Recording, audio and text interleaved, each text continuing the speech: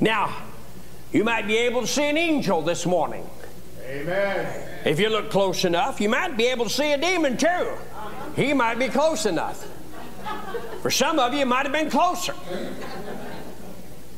I don't want you to see no demons this morning, though. But you can see into your future. And the future right now, the devil has got up with a big black cloud, and he said, this is the future of the church. But I say, the church is going to be all right. Amen. The church is going to be okay. You can crawl out of that present discouragement and start seeing yourself victorious. Amen. Amen. Amen. Some of you might realize that God wants you well, that God wants you prosperous. Amen. You can see yourself growing in the Holy Spirit. Can some of you imagine that? Oh, I don't want to be like Preacher Baker. Praise the Lord. My daughter put a thing on Facebook with one of the McCameys. Said, this is like it is when you're trying to sing with Daddy.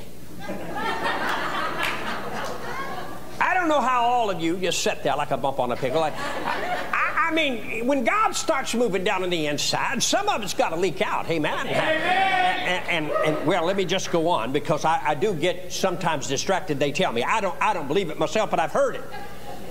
I think that some of you might be able to see the invisible and say that God is going to use me more than He's ever used me before. Amen.